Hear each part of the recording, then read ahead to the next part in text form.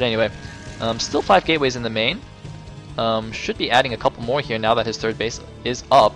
And it looks like Michael is going to see this. Now, Schnitzel's going to have to get some nice storms off. And no, it looks like Michael will just back up.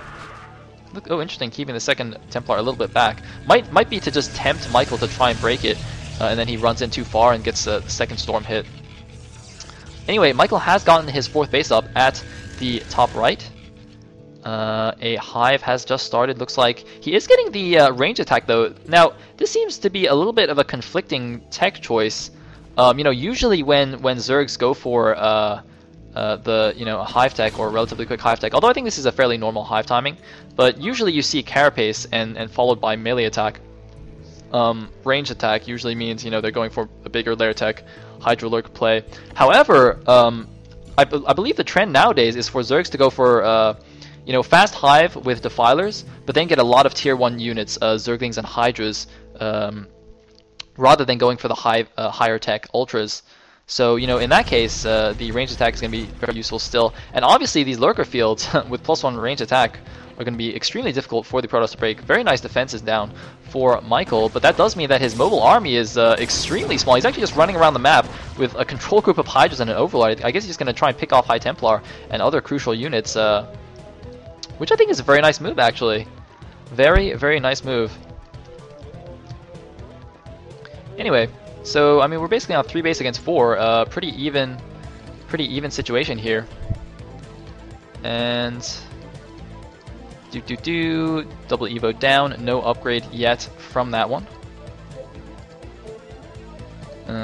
Both armies just kind of jockeying for position.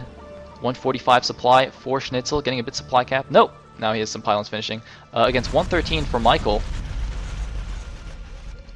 And we do have a lot of gateways. The second forge has gone down. 1, 2, 3, 8, 9 gates in total, adding a couple more cannons here at the natural. And looks like we do have a big engagement here.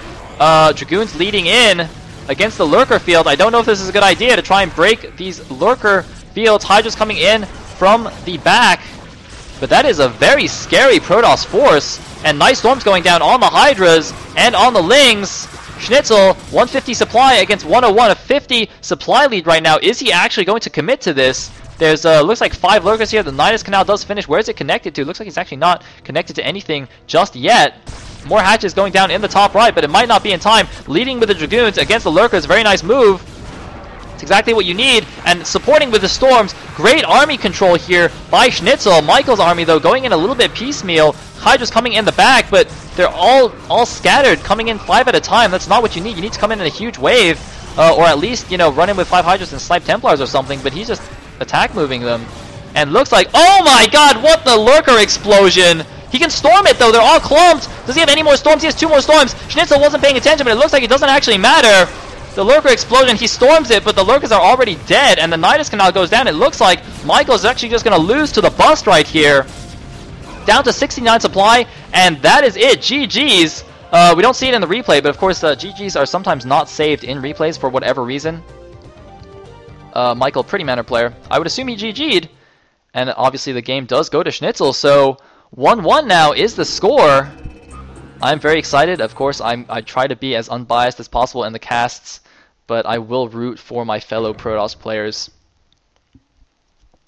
So let us go straight into game number 3.